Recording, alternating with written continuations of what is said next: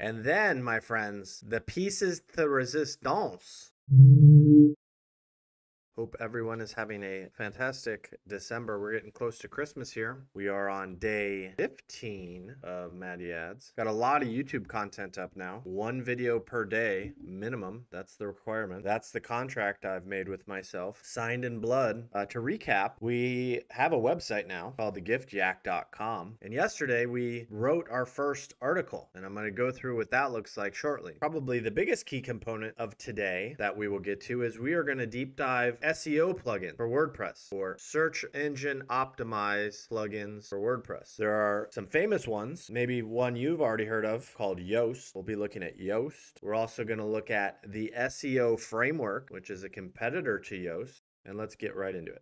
Yesterday, we left off writing this article. Let's just walk through it. So again, we're targeting a very specific keyword here. We're going after Star Wars Valentine's gifts. The majority of those do target the spouse. Here's our featured image. Again, very flat looking, very easy to mass produce. Pulled out a bunch of pastel colors that I'm going to use that all work with each other going forward. There's our description line, right? Today, you might recognize some of these items. We have switched around the order of some of them. You to one for me t-shirt. We got a cutting board. We got this animated Baby Yoda glass set. You got a high ticket item here, right? This is a limited edition Star Wars watch made by Citizen. And then all of them, you click any of these, they all go to my affiliate link. Lightsabers, I've heard from some folks that are following along on the project that this is a super interesting gift. Consider this, like some of these gifts or some of these links that you do on an article basis, you can use them in other articles in the future. This is my favorite item. I think it's very clever. And in the product I'll show you later, it actually has an immense amount of sales on Amazon. Got some Chewbacca slippers. Mind you, we wrote all this, right? We wrote all the headlines, the descriptions. And then, my friends, the pieces de resistance. If you make it all the way to the bottom, you get into the high price ticket items. This is the Cadillac of Star Wars pens. And this is the official replica of the Darth Vader lightsaber. These are expensive. But I think we're going to transition. There's a lot of back and forth about which SEO plugins are the best. And so what I want to do is I want to research the top 2, at least. I want to show folks what those are. And then I want to get into the actual weeds of what people say that use GeneratePress, right? Because that matters the most to me. If you're using a different theme and you're using plugin A versus plugin B, it doesn't matter to me. What matters is what people have said about GeneratePress and how it functions with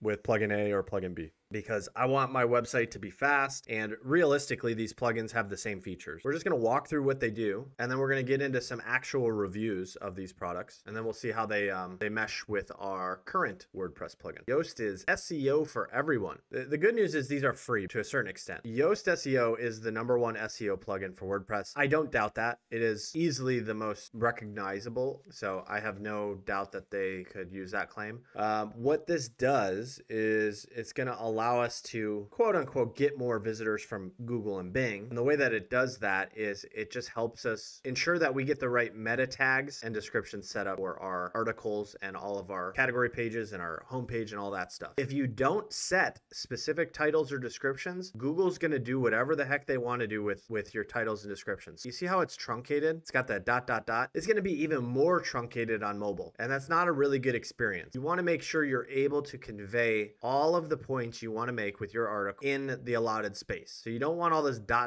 stuff. So what these plugins allow us to do is they allow us to easily update these for every article or for every page. Without a plugin like this, here's what we would have to do. We would have to go into our cPanel. Then we would have to go into our SQL database. And then we'd have to go in here. We'd have to pull some SQL queries. We'd have to push in our new title and our new description for any article that we make a change to. Plugins are much easier unless you have like some massive website where you need to make mass changes to like 100,000 pages. All right, so they have Yoast Premium and Yoast SEO Free. I will have to look at this, but I've heard that Yoast Premium is not worth the money it's sold in as. What does Yoast Free get us? Well, it gets us free courses. We're able to get 10 key phrase queries a day. So this allows us to find high performing keywords in Yoast. Okay, interesting. Here's the problem with something like that is like, do you really want that sitting on your WordPress page load every time? Like, is it really worth it to have these plugins have to continue to add features and bloat themselves to make money, right? To compete in the market. We have Ahrefs that we're using, so this is not helpful for us. Tell Google what your page is about. Yep, this is what we want. This is what we want. This is what the purpose of our SEO plugin should be. Should be to make sure that Google, Pinterest, and other platforms know exactly what your page is about by adding schema.org data the right way. Faster indexing and rich results. By the way, the free version says check on that, right? And that's the main thing we're here for. No outdated content. So they do all these warning bells and whistles. It's not useful for me, and you'll see they have other like warning bells that just makes the page kind of bloat more. Readability check. Okay, so they're doing a reading ease score. So similar to what we've been doing with the Hemingway app, it sounds like they also will tell you how well what you wrote is actually written. There's value to that. You want to write for your audience. I do not want to write like PhD level sentences for a gifting website. I want it to be super easy to read, super smooth. But guess what? It comes with the free version. Internal linking suggestions. This is basically, it's going to crawl your pages and it's going to say, hey, you should think about linking this article to this. Yeah, that's helpful. You should be thinking about it anyways. The problem I think is this adds bloat. If it's got to crawl all your pages and it needs to know what content lives there, it's just adding more bloat to your page load. All right, so redirect manager. Easily redirect old URLs to new ones so you don't lose visitors because they got stuck on a 404 not found page. This is true. This is saying it's not in the free version and you have to think of creating a redirect yourself. There's some value to that. We need to do that with some of our category pages, but ad free. Oh, so that's great. So their free version, there's ads in there. Add even more bloat. All right. So let's take a look at their competitor then. Their competitor here is the SEO Framework. So they deliver results. Join over 100,000 businesses that grow and use plugin. What do we see already? No advertisements, no branding, no fake SEO magic.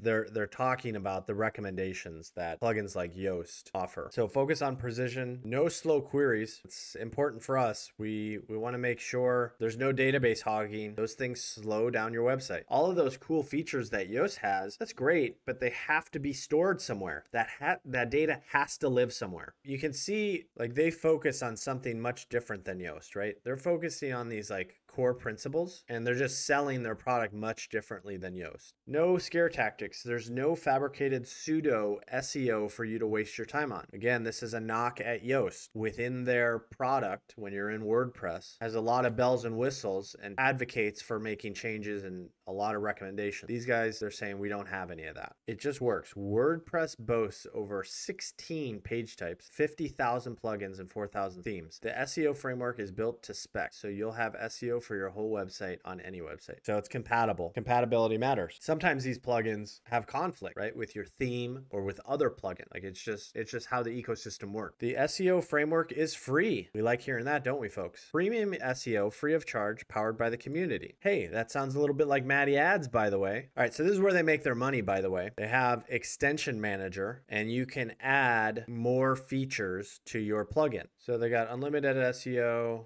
So this is $7 a month. All right, let's look at their comparison table. Guess what? All of the SEO management is under the free one. SMO. Oh, this is social media. How your page will show up on Twitter or Facebook. That's done for free. All right, so structured data. This is where you lose some of this stuff. You lose article, you lose news article, you lose blog posting. I'm not sure what that is. And then you lose local business. So the one that we would have to look at is blog posting, see if it was worth the $7 a month. Then we have all of this automation stuff for free.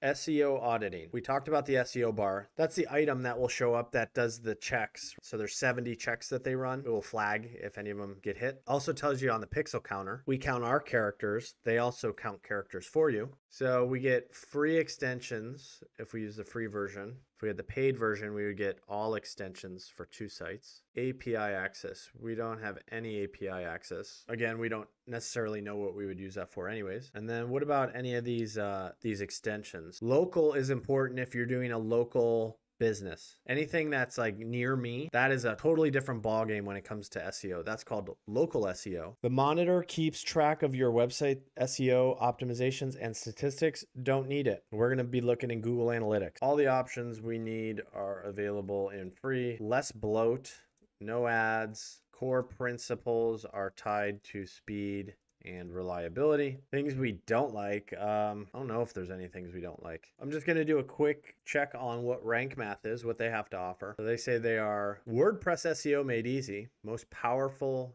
way to get the best results. Looks pretty clean, by the way. Here's WordPress with it active. It's like they have different widgets that you can turn on and off. All right, so it does all the same stuff that we talked about. So they have 15 built-in modules that you can enable and configure based on your requirements. You can measure and track keyword rankings to keep a pulse on your SEO success. See, this stuff, it's just not needed. This is pulling in, it looks like it's pulling in through Google Analytics here. And you know what? I'll go into Google Analytics if I need that. I don't need to do that in my WordPress. And then it's compatible with both editor types. If you notice, this is the Gutenberg editor. This looks just like my editor right here, does it not? And what did they do? Well, they just put a ton of stuff on the right-hand bar. This is the preview of how your page will look in Google if it was to show up. It has focus keywords. It says this is pillar content. Hey, we talked about pillar content. That is a best practice. If you're building a website, go watch my video, go do your own research on pillar content so you can make sure you're ranking as best as possible. Then it has a bunch of recommendations. Again, I don't need all that stuff. I just need to be able to push in my title, push in my description. That's it. Let's go check out their pricing. All right, so they don't have a free version. Oh no, they do have a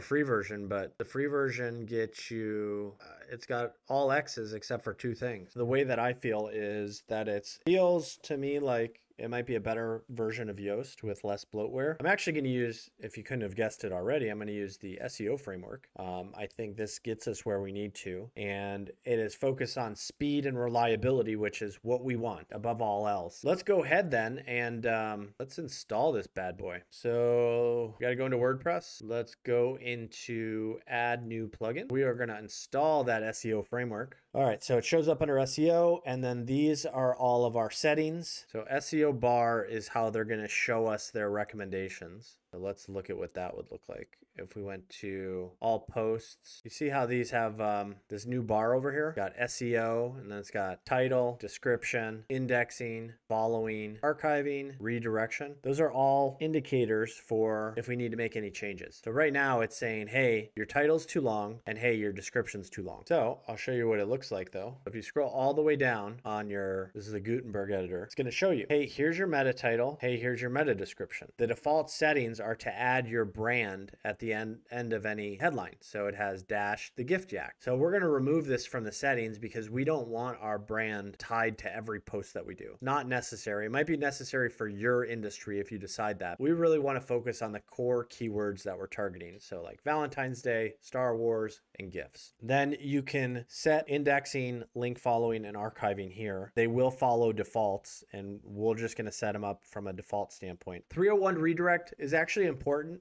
We're going to need to do that. So we have a category page up here, right? Occasions and categories. And that's where any of our occasions or category posts can go. At the bottom of every article, we have these category tags. And if I click that, it takes us to a different category page. And that's not good. What I'm going to do is I'm going to redirect this. Instead of linking here, it will always link here where it should. It's worth looking through some of the other settings though.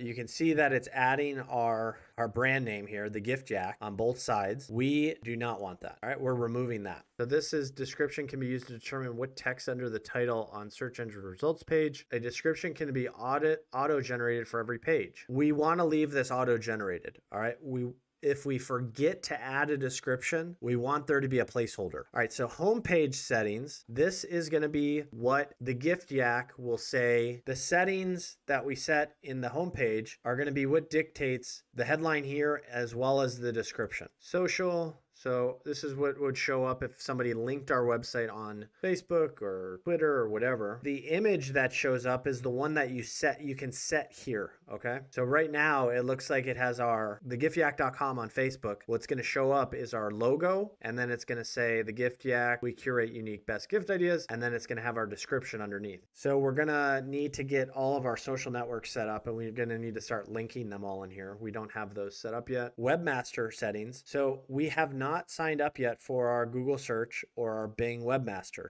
These are things that we will want to give us full control of how we show up in the search engine and where we're showing up and what pages are indexed. The good news is we're already showing up there. So Google already likes us, and we're also going to have Pinterest in there. All right, sitemaps. Sitemap settings are important. All we need to do is make sure that these functions are on. We don't need to worry about this query limit unless you have a ton of pages on your website. So we didn't change too much. We just changed how some of the things show up. And as you can see, there's not that many settings, right? We went through all of them. So we have thoroughly covered the best SEO plugins on WordPress, in my opinion. And we got one set up. We got the SEO framework set up out of the box, changed a couple of the settings, already added some of our own title and description tags that we want to do. Hopefully you guys have a better understanding for what impact a plugin like this can have on how your page shows up on a Google search, and also how it can help you rank better on Google search. We're going to call it for the day. Been